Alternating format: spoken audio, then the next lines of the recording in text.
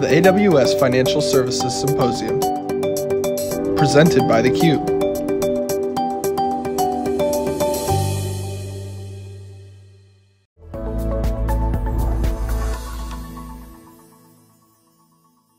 Good afternoon, Nerd Fam, and welcome back to our power-packed coverage here at AWS Financial Services Symposium. My name's Savannah Peterson here in New York City for theCUBE. Very excited for our next segment with my new friend, Frank. Frank, welcome to the stage. Thank you, Samantha. How are you today? I am awesome. I'm having a great day. And I love when I was doing my homework on you before you walked out today, you said that you are an energetic leader, and I can tell that that is very true. Super, super. You've been at Virtusa for a long time, a little while at least. 2 years. Yeah, so tell us about the company, tell us about the evolution, and then we'll get into some of the products that you recently announced. Sure. Well, today, Virtusa is a global SI really focused on engineering services. We're across the globe, 35,000 people operating in 50 different offices, so we have global reach. Financial services is one of our biggest sectors. We also work in healthcare, life sciences, telco, and some of the other industries.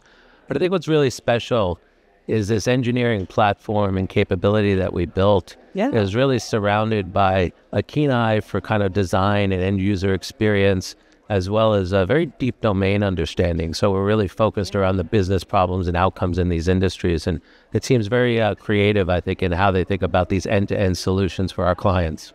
Oh, that's awesome. So you seem like a great partner for AWS. How do you two pair together to help people with these transformations?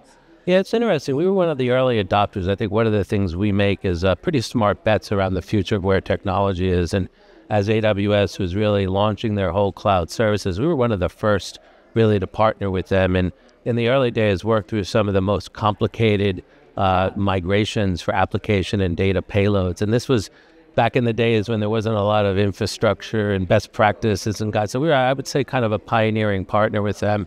And now we've focused on, I think, creating a lot of centers of excellence and factories. So these are basically just proven tools and methods to really help accelerate that journey from on-prem into the cloud. And I see an increasing focus on data payloads now, and really as kind of the foundational element of AI. All right, so it's been pretty exciting. It's our largest hyperscaler relationship, and we've been great partners, and we're very proud of the work we've done with them. Yeah, I can see why. Not surprising. You just brought up a buzzword, an acronym I haven't heard at all today, AI. Yeah, okay. Yeah. Kidding. Are we an AI show? Yeah. Every show is an AI show now, I feel like, at this point, for sure. You guys just announced a new offering, Helio, in April. Tell me about that. Sure. So what's funny is the market, it feels like we've been at this AI market now for over 20 years, right? Everybody's claiming we have all these assets, all these experiences.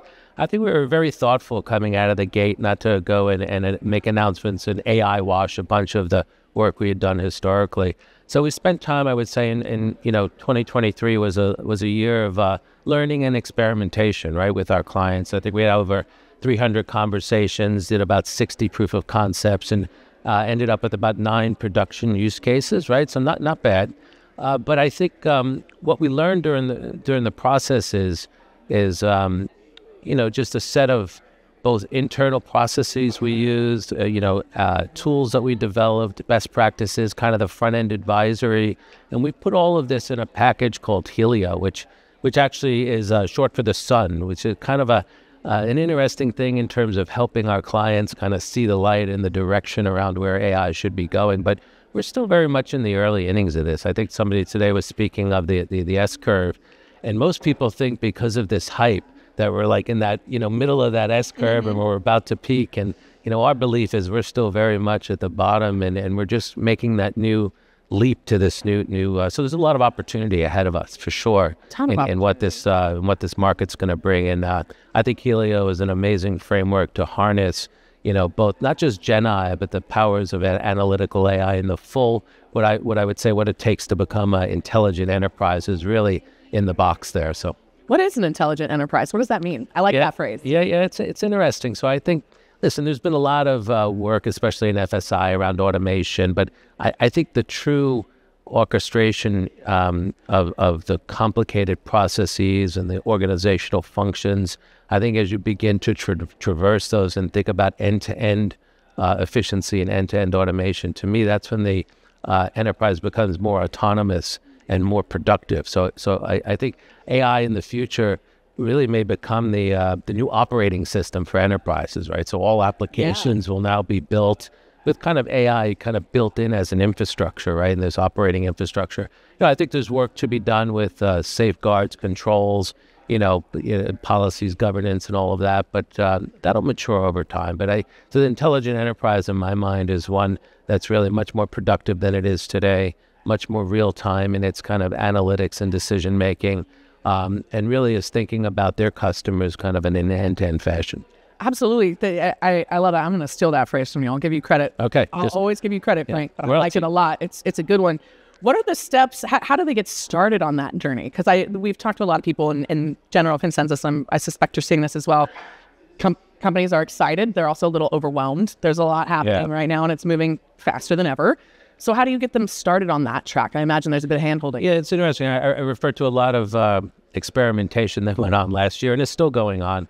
And I think this journey of what I call from education to research, proof of concept to production, I think one of the mistakes that was made is the proof of concepts were not necessarily governed by the real business context of these use cases. And what that means is they're taking a lot longer to go from pilot into a production environment. So one of the things we look to do in our advisory service is to create what we call a business canvas.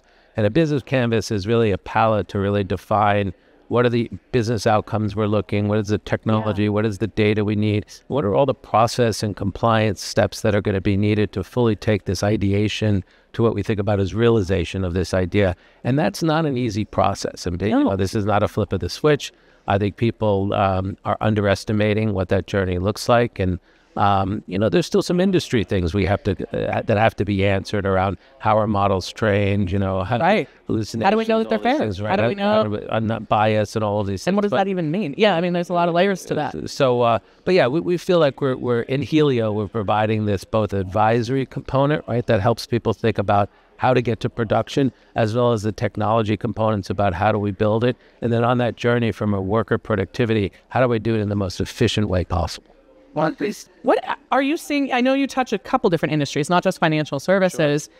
Are any of the verticals you're interacting with adopting faster than the others? Is it everybody all kind of running towards what we were kind of considering as the start line, really? But yeah, in some ways, it's like one of these neck and neck, like the photo finish at the Preakness or a horse race.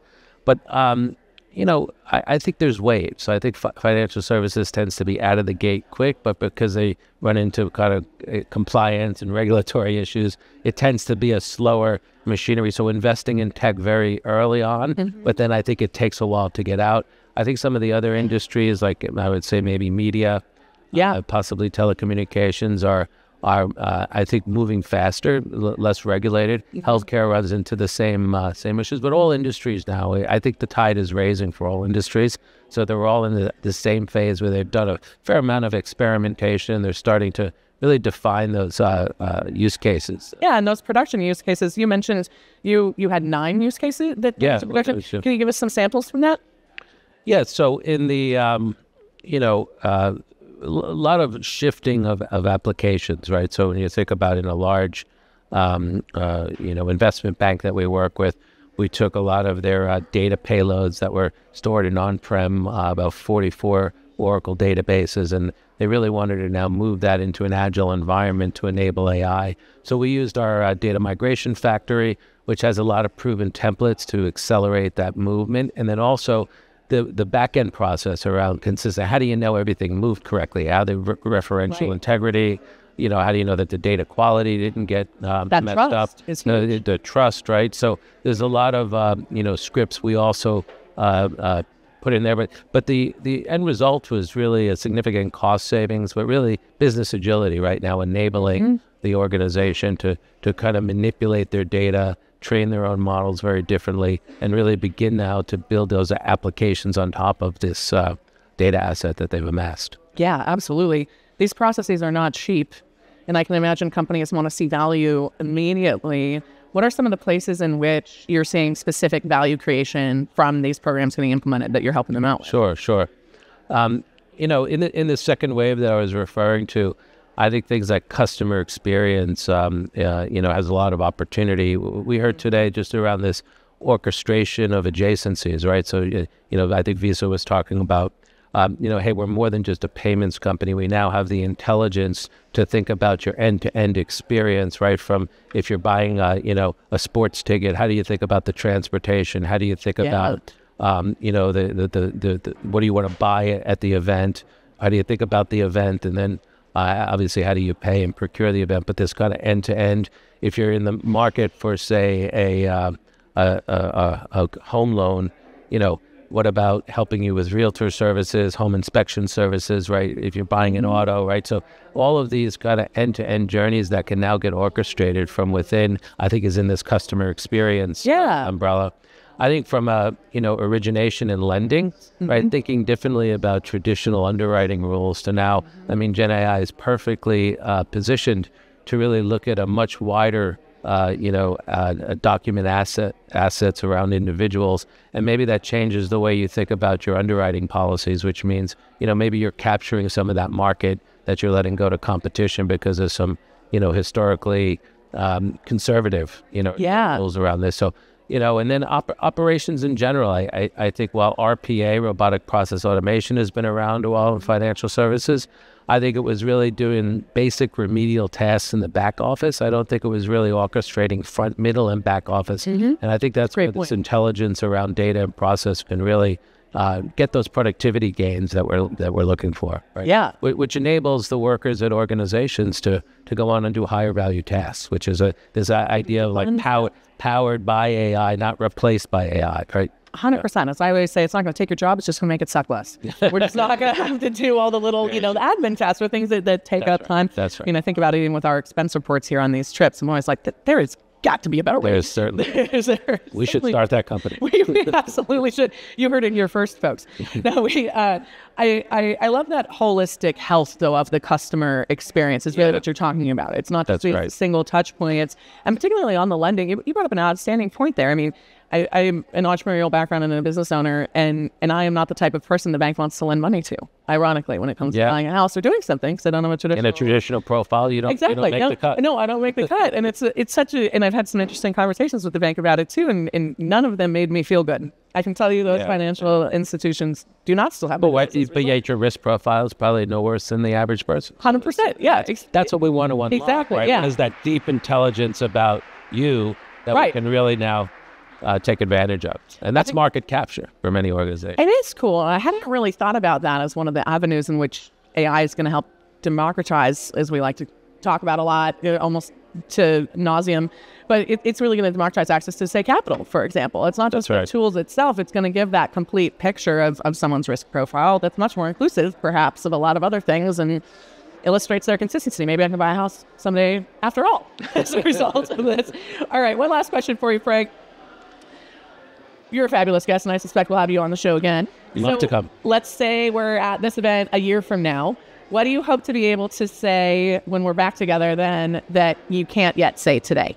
Yeah, I think it's just really scale of these production use cases and really seeing some more elements of that intelligent enterprise coming together where you're starting to see very specific use cases now that are coming. I think they're still very much in this pilot and proof of concept. So in a year from now, I think we'll just see a lot more outcomes around AI and the data, the assets that it's supporting.